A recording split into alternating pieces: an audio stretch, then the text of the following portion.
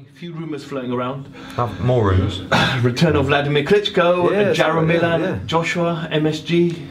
No, all I can tell you is Klitschko, you may know as much as me on that. I wouldn't be surprised if Klitschko comes back. I wouldn't be surprised if he wants to come back. Miller, Joshua is a definite opportunity for MSG. I like the fight. I like the fight for Joshua's career. He needs more profile in the US, right?